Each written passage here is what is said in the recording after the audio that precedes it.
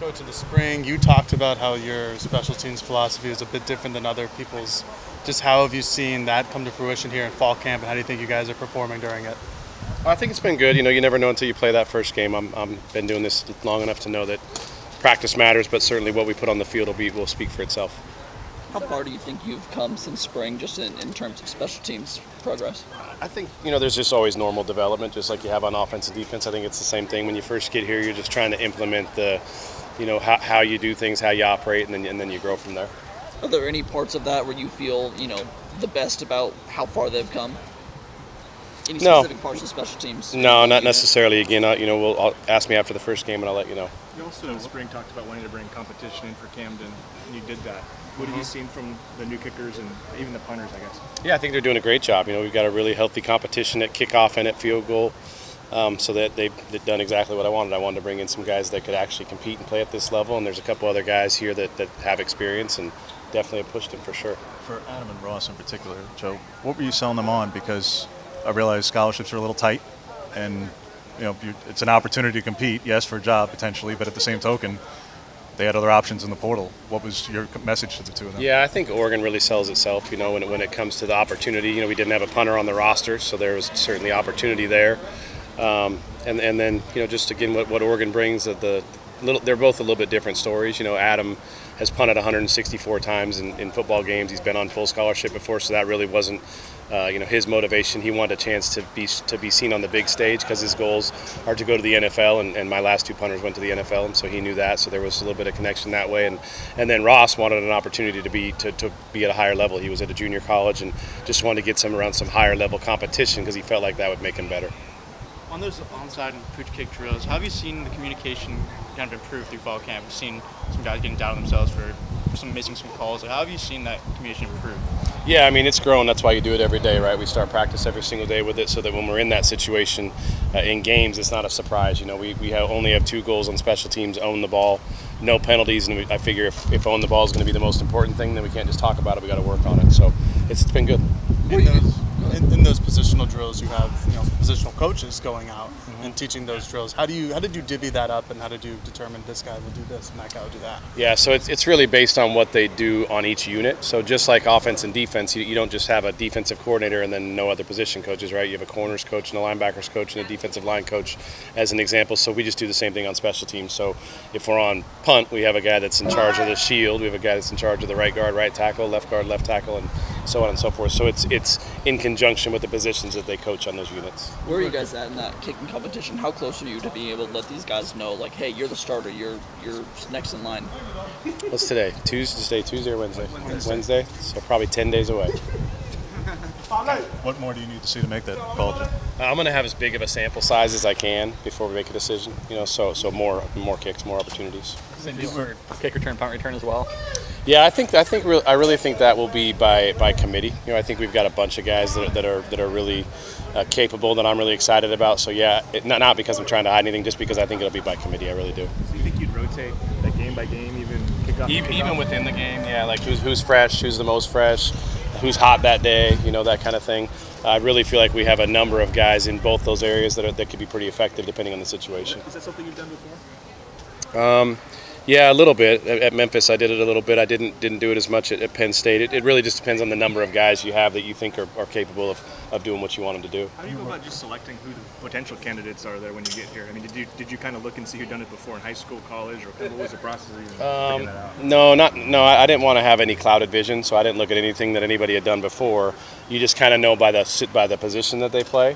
And then talk to them. Do you guys want to return kicks? You want to return punts? And then literally the drills you guys referenced earlier, that's all charted. So every single time you catch a ball, miss a ball, don't communicate, it's all on a big chart. And then I can look at the chart and say, okay, Seven McGee is 97% own the ball. He's only had one drop all.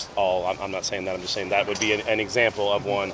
And then if the next guy is 91% and the next guy is 82%, then I know that 97 and 91 are going to be my top two. As long as they're capable in the other areas. You worked with Dan both at Memphis and ASU. Yep. In between, he had that short stint at Bama to make that change, and obviously Sam Houston as well.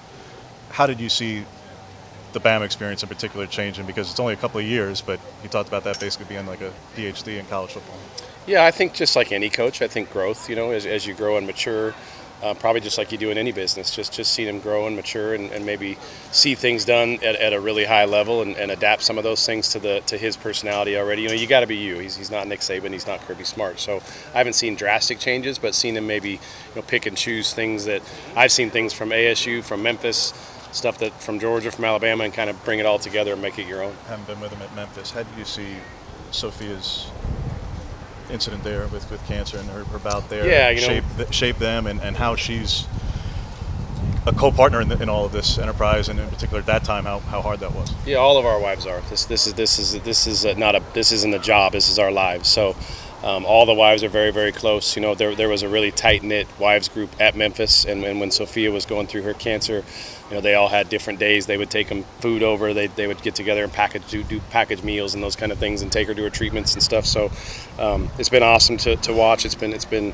I knew Dan would be a good husband and a good father in the first place, because that's who he is, and just supporting his wife the way that I think any of us would. You talk about that kick return, punt return unit. Have there been guys that have tried to get in the conversation to be in there that you kind of weed out and you say, hey, this I'm pestered every day by all the defensive linemen, all the linebackers. Yes, everybody wants to be the kick returner and punt returner. So, yeah, most of them are just joking around, but yeah, everybody wants to do it. But it's got to be. We're going to put people on the field that we, number one, that we trust, that are going to own the ball and put us in good situations, and then number two, that can make plays for us. That Dan coached both DBs and special teams when he was first getting started? I'm sure he's told me that before, yes. Yeah. I'm just kidding. Earlier in his life, everybody refers to him as Daniel. Mm-hmm. I heard that it may have been Graham who kind of shifted that at the college level. You were there. Was that kind of it? Did you ever refer to him as Daniel? I've never heard anybody but his wife refer to him as Daniel, so I'm not sure. I'm not sure, to be honest with you. He was with Graham at Pitt before I got with him, so it may have happened there. Have you seen Jamal or Bennett, one of those two guys, kind of take ownership of that nickel spot? Yeah, both of them. They're both. I think you'll see both of them probably play a pretty fair amount. Not to necessarily put a number on it, but maybe even like 50-50. I think they're rotating at safety some too. So they're both just really versatile players, great communicators, and I think it's in our benefit to have them both on the field at the same time. So if one of them's at the nickel, you'll probably see one at the safety, and vice versa. Who else has been in the mix repping there besides those two? J.J. Greenfield's rep there a little bit, and Kamari Terrell, a young guy's rep there as well, and then Marco.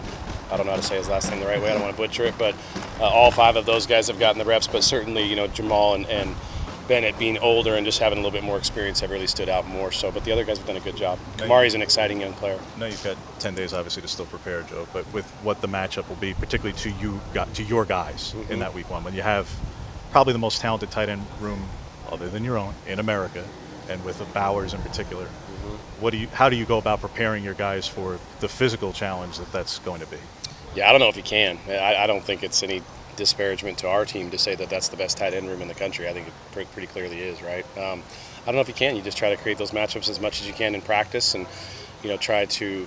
Their guys are also receiver types. So are they a tight end? Are they a receiver? So we have a couple of the bigger guys, Kyler Casper and Chapman, that you can match them up with, and T. Ferg we can match them up with. So you try to create those matchups as much as you can in practice to play the game before the game. But I don't know that you can replicate Brock Bowers personally.